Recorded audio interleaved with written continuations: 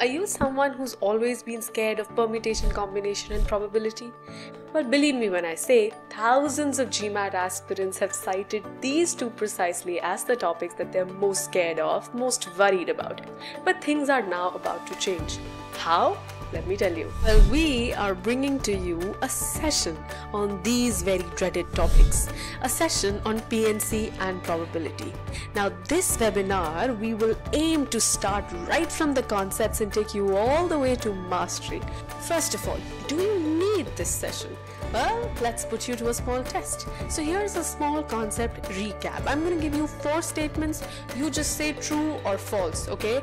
And the moment all 4 statements are done, I will tell you the answers. So here you go. Okay, quickly make sure that you have your answers true or false. And now it's time for me to give you your answers. Here you go. The first 2 statements that you see on the left hand side are true statements, while the 2 that you see on the right hand side are false. Did you get all 4 of these correct? If yes, were you 100% confident of these? If your answer is yes to both of these, very good. Let's move on. But if no, you already know why you have to join.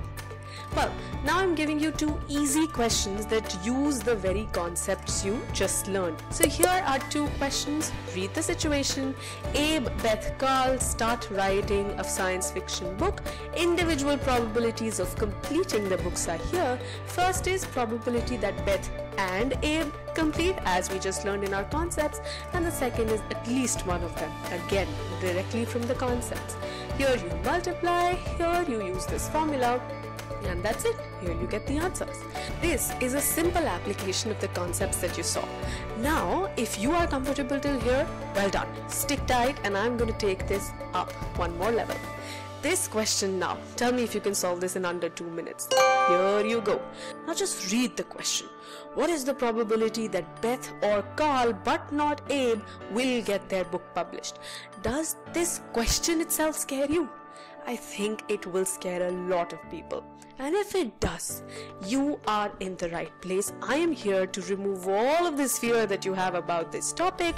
You will be super comfortable when you join us here in this webinar. Here you will learn how to solve the hardest of questions in under 2 minutes. How? Again, we will begin with recapping concepts and then learning how to apply them on GMAT style questions. Hope to see you on the inside, but the good stuff does not end here.